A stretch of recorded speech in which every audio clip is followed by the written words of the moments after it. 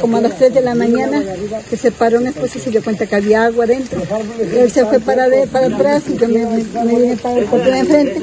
Cuando tronó todo y se metió todo el agua, entonces mi esposo quedó presionado en el bañito. Y ya los vecinos, aquí mi compadre y otros vecinos me sacaron por la ventana y ya empezaron a pedir ayuda y ya vinieron a ayudar los otros vecinos y lo sacaron, pero quedaron muertos en el hospital, creo que se fracturó un brazo.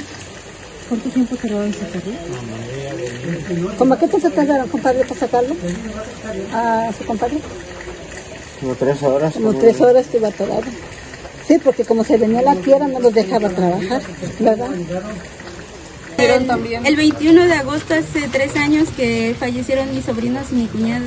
Por un derrumbe del huracán, Grange, algo así. Perdieron la vida 5 niños y su mamá. El gobierno nos ubica acá, pero pues mire, pasa no lo mismo, pero pues sí similar. Lo bueno que acá no hubo pérdidas pues, de vida, ¿no? Tienen prácticamente pérdida total de todas sus pertenencias, ¿verdad? Sí, todo. Porque yo pensé de mi casa, bueno, de la casa esa se ve que no le pasó nada, pero por dentro está todo lleno de tierra.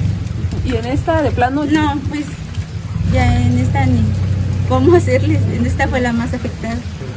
Para unos dicen es algo material, no vale la pena, pero para nosotros que nos ha costado, pues es todo, ¿no? Es de nuevo empezar de cero, ¿no? De cero.